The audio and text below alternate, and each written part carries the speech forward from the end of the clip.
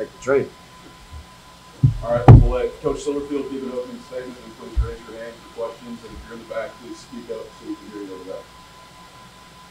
All right, first and foremost, we'll make sure we recognize what a great deal it was for our city and our university to be able to recognize Glenn Rogers Sr. by naming a street after him. Obviously, what a tremendous man. His family I have a great relationship with, from his some of his sons and his granddaughter who actually works in our football program. So it's an honor to just be any type of relationship with a wonderful family like that, and obviously a trailblazer like that. So what a unique thing for us to start off this homecoming weekend. Obviously, having a legend like Kippy Brown come and talk to our team was phenomenal. As we know, the first black quarterback in program history, and a guy that I've known throughout my coaching career, who I've admired, not only as a coach, but as a person and everything he meant to this program. So those things are just, that's why I love being the football coach here, because of the history and the wonderful people that we've had to come through here. Found a way to win a football game. When it's all said and done. Lots and lots and lots to be corrected. We could spend through the night here talking about things we got to get fixed and to improve upon. When it's all said and done, found a way to win. Going 1-0, and when that's all that matters. In college, it's really, really hard to win football games. So our guys, I'm proud of their perseverance. I'm proud of their belief.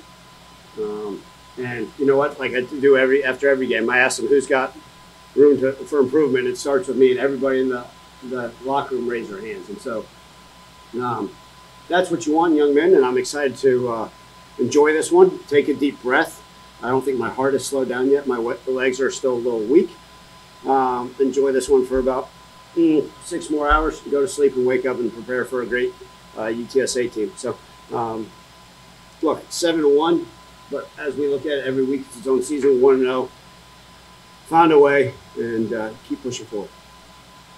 Frank, I know you don't like to compare seasons, but when Charlotte scores and you guys have a minute 20 left to take the lead, how much of last year against North Texas in those situations prepared this offense for a moment like that? Yeah, absolutely. I think, having veteran players in those situations, those times is huge, right? And the reality of it is I said, okay, hey, this is just another 2-minute situation on a Wednesday, right? I believe it was a minute 22 timeouts, down 4. And then, go and get back. And then it was 40 seconds, 1 timeout, need a touchdown to win. So, guys, this is Wednesday practice. That's all it is. We're just a few hours late, and to see how guys smile, like, oh, hey, the old man's right. That's good. Because we try to practice those things. You can never practice every situation. You can never put yourself in game-like speeds.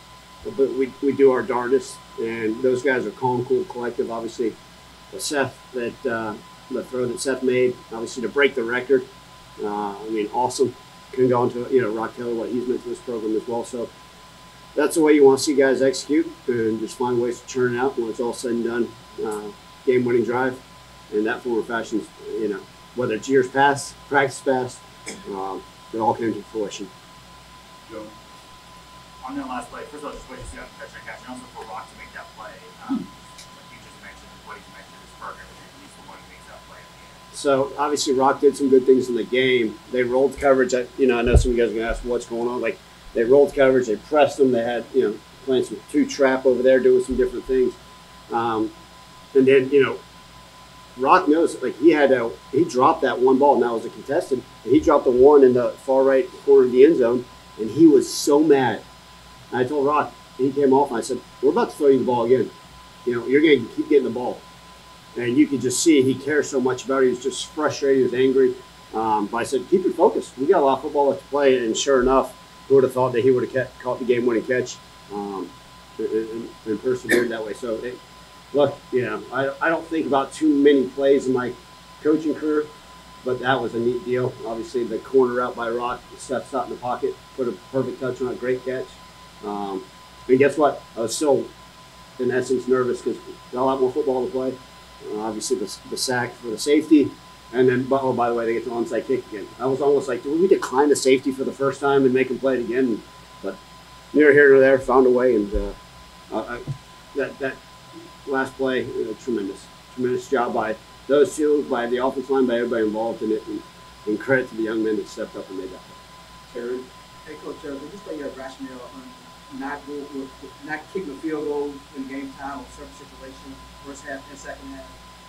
Yeah, great question. So we've talked about analytics in here before. To an extent, I still use them.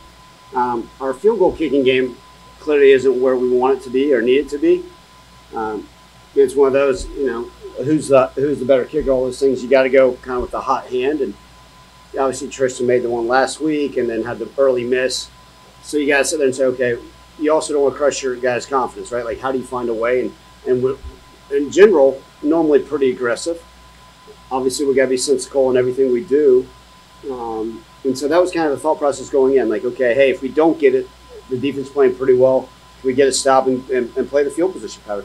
More so than I ever have playing complementary football, right? And you'll say, well, why? What does that mean? And no different, like right before the end of the third quarter, instead of lining up with, I think there's 32 seconds left on the clock and 25, let's just go to the quarter. And you may say, why? Well, if you score, then we're kicking with the wind. And so I'm doing more complementary football than I ever have. Sometimes I just want to, hey, let's go play ball. But that's not very smart. And so as the head coach, it's my job to try to put my blinders on even during a game and say what's best for the entire team. And it's not always being aggressive and going for points. And sometimes it's, hey, line up kicking the field goal. But Terry, throughout the game and in past games and future, I got to, what's going to put us in the best position to have success. Now, it's a lot easier if you're like, hey, every 4th and 5, we're just going to kick field goals. Unfortunately, we're not there right now. But hopefully we're going to continue. I got great faith in our guys that they're going to have great weeks of practice. And next week, if it calls for it and we need to kick field goals, we will. But in general terms, I think if you talk to any head coach, right, the analytic books told us to go for on that 4th and 3 on the ball on the 3. I may not be sitting here right now if we hadn't and we didn't get it. So all of a sudden done, found a way, and we'll continue to go with our gut, but also make intellectual decisions on those. Avery? Coach in the back, how did those couple of opportunities on 4th down, especially in the red zone, that didn't go your way, how did those affect the momentum of the game in your opinion? Yeah, we always tell our guys that we don't want momentum to have an effect on us, right? Like, play with emotion, but don't let emotions play with you. And I think, with 18 to 23-year-olds, how can you keep their focus? It's a gut punch. I mean, there's nothing worse than driving down the field and then not getting it, right? You feel whatever. Maybe it's a missed throw. Maybe it's a bad protection. Maybe it's not hitting the hole right, a combination. Maybe it's a bad play call. It's a gut punch. But the reality of it is you go to the bench, clear your mind, because guess what? You're going to have another opportunity. And so how quickly can we get our guys to refocus on the next task at hand? And that's got to be as important as anything. That way you don't go in those walls of having a bunch of not be able to be consistent with it. And the ebbs and flows of a football game, you got to get your guys to stay dialed in even after halftime. And so that's all part of it. But, I think it speaks to the maturation of our team over the last few years. And certainly this season, the guys, okay, it didn't go our way. Can't hold our head down. Game's not over. We're going to get the ball back and continue to play football. Just as a follow-up, those two big defensive plays there towards the end, the interception that got you the field goal, and then the safety by Whitlow there at the end. Can you just tell us what you saw from your perspective those plays? Yeah, look, first off, the interception, when they went to review it, I was like, oh, no, here we go again. Because I think we're 0 for like 30 on reviews. Go back to the Navy game, right? The longer the review, the more likely we're not going to win it. But it was a fantastic job. In fact, DJ Bell swiped his arm in there to knock the ball loose, and the receiver was kind of looking for the ball, and then he did a fantastic job boxing him out and kept playing for it. And DJ will be the first to say, like, he didn't play his best game, right? He stepped up for an injured player, and was all said and done, made a humongous play when it mattered most. And then that safety at the end, just finding a way. We know how talented that young quarterback is for Charlotte, and the grittiness that the entire team played with there. But we found a way to get home, and I think a handful of guys were able to get in the backfield. I was just sitting there saying, please get home, because if not, we're going to have some man coverages, and I may be answering some different questions. But Whitlow got home, and tremendous play on a safety and a sack. That's what you want, and then to recover the onside kick, those are ever just as important as any other play throughout the game. Right. Ryan, how big was Otterford in that drive that Anderson went out? And then number 2, I know Brandon Thomas and Kobe Minor, you have to get there. Yeah, so first off, Makari, I mentioned on the radio a few minutes ago, like, you always say, hey, do you expect this freshman to play? Coming out of training camp, Makari Bodiford is, I think, 6th on the depth chart. I mean, he was down with scout team, not getting a single rep, but a young man that this guy, right, can be a good young running back. I mean, I always joked around with him, even in the locker. I said, this 17-year-old who just ran for 77 yards, it's phenomenal. He runs hard. He runs with great power level. He'll be the first to tell you if he picked up his legs, he would have had over a 100-yard game. But that's what you want. You want guys that are believing what we do, right? For the first couple weeks of the season, I mean, he's literally down there giving a scout team look, right? And then things occurred in the season. So does that mean he stayed dialed in with what we're doing offensively? Did he continue to learn the playbook? Did he take coaching? And that's what you want for all your guys because it's a long season. And so I'm so proud of a young man like that to stay the course. Hey, your number's called. The shoelaces are broken. Let's go. Get in there. And he stepped up. Obviously, you had to give him a carry last game too. We'll see. A lot depends on the health of those other guys. Hopefully, Brandon Thomas can go next week. I don't know that. I don't have that answer today. I think he tried to go and wasn't capable. And then same with Kobe Meyer. So I'd love to get both of them back. They're both tremendous football players. But if we got to ask on others to step up, I mean, guys, it's a long season. There's going to be somebody else that we're going to be talking about. You're like, who was that guy? You never even talked about him. Because hopefully they had the wherewithal to stay locked in and make plays when they came. And that's what we want our freshmen to do. And that's why we talk about development here at the University of Memphis. John. So, Coach, it's one of those games where it was kind of dead in the middle and exciting at times. How do you work with the guys to kind of keep that even keel of never too high, never too low, and just keep fighting? Exciting for who? Yeah. I think that's part of it. And kind of goes back to the question of like the ebbs and flows of a football game and just staying so focused. Clearly, right, first drive, 3 and out, which is unusual for us. And then defensively, they marched it down the field and scored. So, it's easy to sit there and say, man, what's going on? Did we not wake up for this game? Or what are we doing? And I put that on me, and I got to find ways to continue to answer that. We are morning practicing, so no excuses there.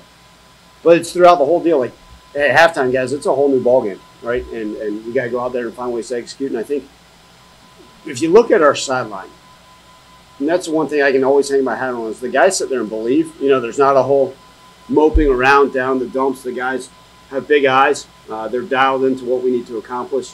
And to me, that's as important as everything is the guys believe, regardless of what happened, and they're willing to continue to fight. And so, again, I think that goes back to the maturity and the guys' willingness to keep working.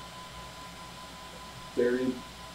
Coach, I want to take you to around the 2-minute mark in the fourth quarter. Got it. You guys got a big interception. You won the 6, but ended up getting 3. Charlotte gets the ball, 2 plays, touchdown. What's going through your mind, and how are you getting your team ready for this next drive coming up? So I immediately, even before that, right, I told our coaches, I said, hey, get with the offense guys, be ready for a 2-minute situation. I don't know what it's going to look like, but tell them Wednesday practice is coming. And so it kind of puts in the players' mind, okay. And when they scored on that second play, I think I threw up in my mouth. I was pretty disgusted. So let's call it what it is. Quite frustrated. We also had we had a guy get injured. We had somebody go in, but at the end of the day, we didn't do what we needed to. But there's no panic, right? There's no panic. At that point, immediately, we said, okay, offense, here's the situation, okay? 1:42 timeouts. Let's go play ball. And they're all sitting there saying, all right, let's go. We're down 4, whatever it takes. And to be able to have that mindset and that approach with those guys is great. The guys keep me calm because there's times when I got steam wanting to come out of me here, and I look over the guys, they're smiling. All right, we got you. We got you, old man. Let's keep playing ball. And that's what I love about this group. And offensively, the guys believe. And I even told the defense, said, hey, you may have to go back out there. Even after the safety, I'm sitting there saying, okay, hey, be prepared. They're going to get the onside kick. I didn't say that out loud. They're going to get the onside kick. They got to be ready. They got 80 yards, 1 timeout, 16 seconds left on the clock. So I think that's about making sure our guys are always prepared and putting them in the right mind frame or whatever the situation may call when they have to go back out on the field. Final question, Joe. In the second half, you made the quarterback switch for 3, obviously it was different. But what challenges did he kind of present? What he it's your freshman. Yeah, he is. I can talk about opposing players. He's a stud. I mean, he is a dynamic player. Like, I was hoping he wouldn't play because I watched his 2 previous games where he has lit people up. He's big, he's smart, he's powerful, he's strong. I mean, and clearly, I mean, everybody sat there and said, well, who is this kid? And certainly very, very dynamic, and made some great throws. And he's a guy, I think, you know, you watch what he did to East Carolina. I mean, he diced them up. And so I think they've got a bright future in that quarterback. But we got to be prepared. They'd started 3 different quarterbacks. They had played 7 different running backs. I think that's a challenge in college football, is being ready for as many people as we can. Thanks, Coach. Thanks, guys. Thanks, Coach.